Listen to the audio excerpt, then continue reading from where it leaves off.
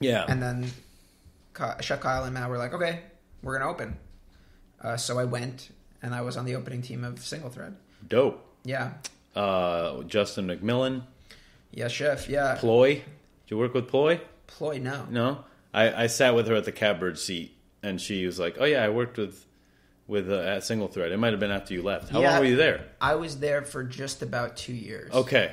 Wait a minute. And I'm sorry, a year and a half. You must have worked with her. That's no, crazy. I didn't work with her. Yeah, it was like opening team. Like we were like carrying bricks. Like yeah. Like really opening. Yeah. And that was a really amazing restaurant. Well, I mean, it is an amazing restaurant. I'm sorry. My time there was amazing. Yeah. Still is an amazing restaurant. It was... Some of the things there that I saw were just like... blew my mind. Yeah. Here's a perfect example. It was opening night, and we have a combi oven, or I'm sorry, a CVAP. Yeah. Where we cook these chawanmushis, these little egg custards. And it's like 5:15, and our CVAP breaks. And I'm like, holy shit. What are we going to do? What are we going to do? Yeah. Like, we're so fucked. And Kyle's like, bro, I invented it. That's, yeah. Yeah. He's like, me and Heston invented this. Dead ass. Chef Kyle plops on the floor, sits his butt on the floor, and starts playing with it. Or not playing with it, starts fixing it. And I've never seen this in my life. Yeah. I was like, Chef, what are you doing? Yeah. I don't know why I would like... Yeah, like, why would you ever... Yeah. ask him that, but I was he's got that demeanor that you can ask him those questions. Absolutely. And you can say, hey, Chef, I forgot to order the grapefruits. Yeah. We got them from the tree. Exactly. You know? So like, it was insane. What up, Rumi? How you doing? So, yeah, and I was like, Chef, how do you know how to fix a CVAP?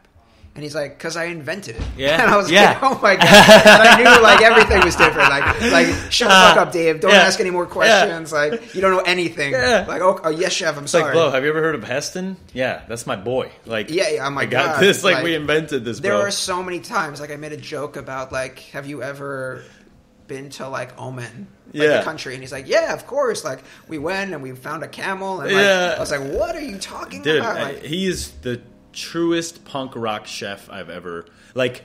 Not that he was into music earlier. I know that's where they met. I believe they met at a punk rock concert. He was super into punk him rock. And his wife. Yeah. And he just has that lifestyle about him. He's just like some people you meet are just like, oh, you're just absolutely brilliant. Throughout all the time that it took to open Single Thread, anytime you looked at him, or because he'd come into dinner all the time, never phased. Yeah. Never like, oh no, my restaurant's not opening. It was always like, it's take a There was never any months. Yelling at my time at Single Thread. Except for the hey! Yeah. No, there was one time he yelled. Okay. It was opening night, and of course, he invented this stove. So, you know, like, almost like if you ever, like, seen a wok. Yeah. Like, when you're working in a wok station, there's, like, water underneath it. Yes. So, if, like, you make a mess, it kind of, like, washes off. Because it's such high heat, things will burn on. Yeah. So, we applied that to a range. Or, like, a burner system, because we cooked in these clay pots, these donabe. Yeah. And so... a lot of over... you can and see, stuff. You know, it's bound to happen. Just yeah, cooking. of course. I mean, it's enclosed. So he had a water bath underneath it, so it was easy cleanup. But all it required is putting water in it. Yeah. And it's opening night, and there, nobody was used to filling our stove with water. Yeah. So everybody forgot, and he looks at it and he's like, "Why is there no water in this? I told everyone to put water in this. I didn't put water in this. I should have told it. I messed up." And he starts yelling and saying how he made yelling at himself? At himself, at the mistake he made, and how he felt bad, how he should have done better, and how he should have communicated this better. And I was like, holy shit. Like, you don't often see a chef take accountability and, like, yelling an apology about how he needs to hold himself to a higher standard. And I was like, wow, that is... that's like a clapping kind of moment. Not that he wants to hear that. Yeah. But it's like, damn, Chef, that was fucking badass. Yeah, but to this day, you remember that. You better believe it. And that's incredible. Absolutely. And, I mean, and then it's the combination of, like, just his brilliance and also with Katina's, like, unbelievable kindness. Just, like, I've never met someone who's, like, 6 a.m, the warmest welcome you've ever seen in your life.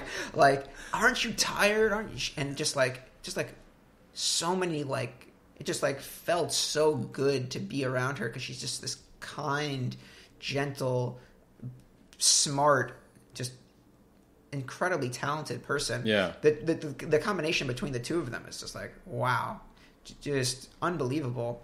And then learning about the incredible tradition of Japanese cuisine. Not that Single Thread is a Japanese restaurant, but of course Chef Kyle is deeply influenced by Japan. And so the food that we would make was influenced, and learning about these incredible traditions of kaiseki and donabe cooking.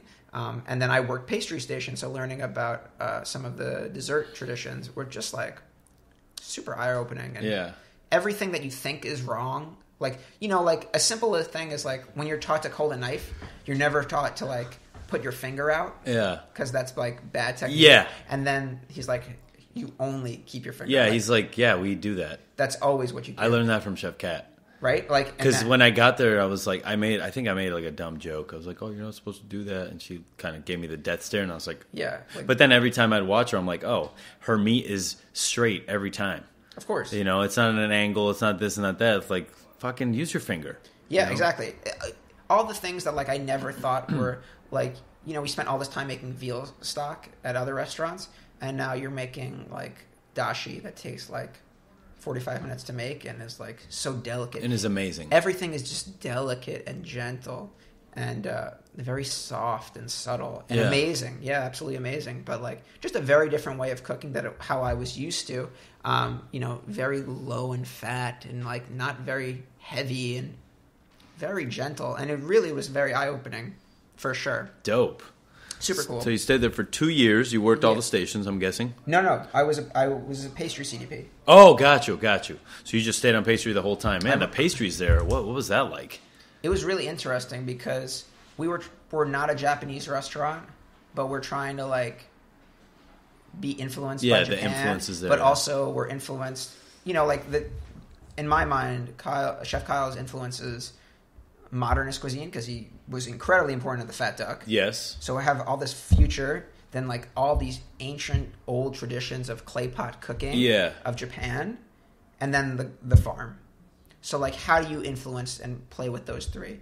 And like traditionally in kaiseki cuisine, when you're eating dessert, it's like sometimes it's just like a perfect piece of fruit.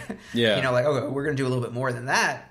How do you do that? How do you get involved with that? And Matt and the executive Chef Cuisine Aaron and Chef Kyle and all the people, we kind of figured out how do you kind of figure that out. So we had a pre-dessert, a main dessert, and we called it wagashi, which are these like little bites or little sweets that you eat at the end, which are kind of different in traditional Japanese cuisine, but it was like a Californian modern take on that. Different custards and chocolates and like interpretations of fruit and things like that. Dope. Fuck yeah.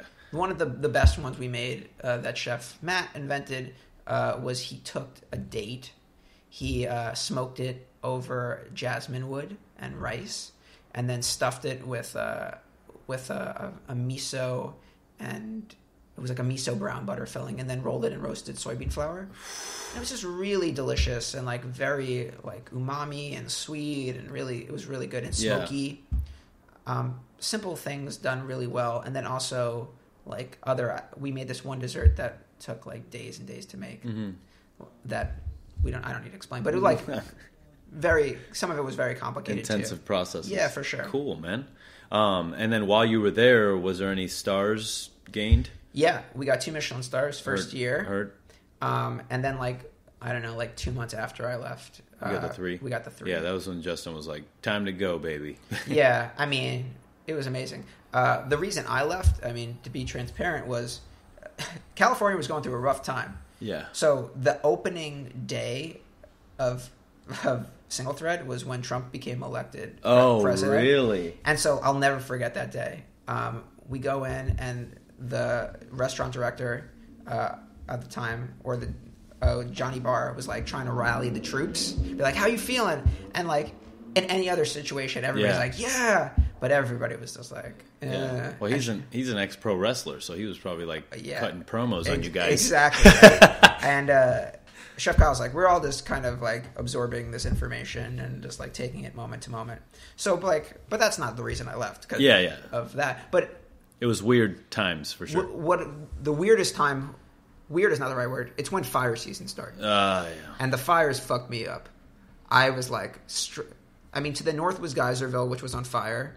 To the east was Napa, which was on fire. To the south was Santa Rosa, which was on fire. Yeah, really badly. And to the west was the Redwood Forest, which I was like, that's a lot of wood that can go on fire. And I was like, in this little town, it sounds like I'm exaggerating, but I was like scared to death. Yeah. It really... no, it's scary, dude. Everything, like, you can't see anywhere around you because of the smoke. Oh, my God. And then there's, like, this red, huge, just, like, fire going on, and you're like, well, that's pretty close. You know what I mean? It was really scary. Yeah. And after it was like a year and a half that I was at Single Thread, and my goal was to learn to make desserts.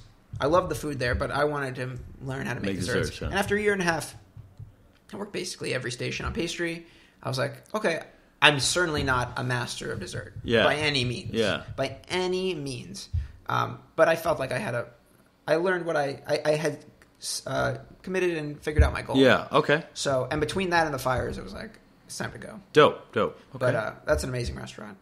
And then that was it was like for 6 months where I was like I felt like I was a hired assassin. I did like a bunch of different odd jobs. Okay. I got an opportunity from my friend Jason Fiera to be a private chef in St. Kitts in the Caribbean. Oh, really? So I spent I spent like a few weeks there, which was insane. I mean, like, that was crazy. The island itself, the whole country, you can drive in 18 minutes. It's like 2 lanes, right? Yeah. And, like, I was cooking for this one family, this very wealthy family, and we would get lobsters, an unbelievable spiny lobsters. Yeah. Like, and the food we were cooking in Napa, like, we were never cooking with, like, guava and mango and papaya. But that's okay. And star fruit. Yeah. Like, whoever wants to make a dish with star fruit in Northern California. And now it's like, oh, my God, the...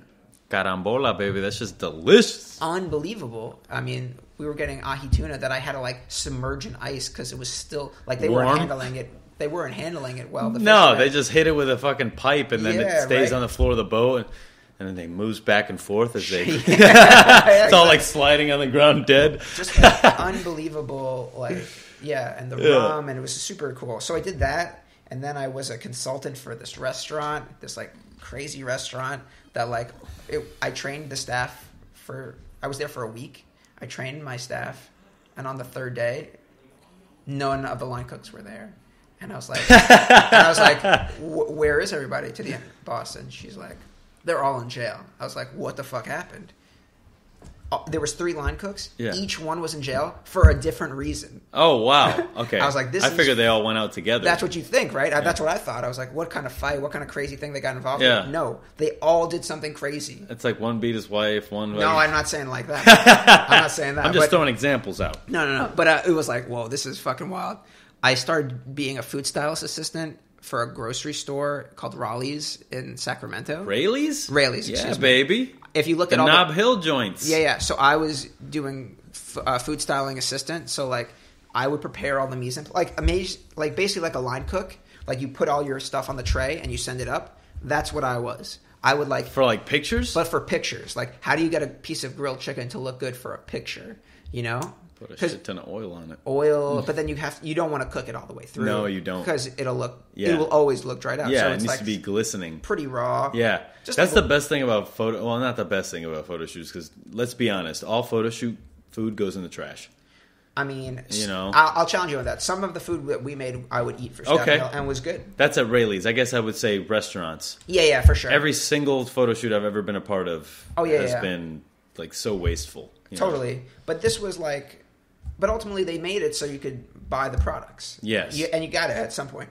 So, Christine Walham taught me how to be doing food styling. How to look at it artfully. Yeah, exactly. And so she taught me. And then at one point, I was like, I did, got the opportunity to be a model for a flower catalog. Whoa, bro. But it was nude or? No. It was like, I wore a tuxedo, just like and it was to showcase the flowers, like boutonnieres. It's like a groom. Yeah. So I was next to like this beautiful woman, and it was in such a hot day. It was like 120 degrees out or something like that.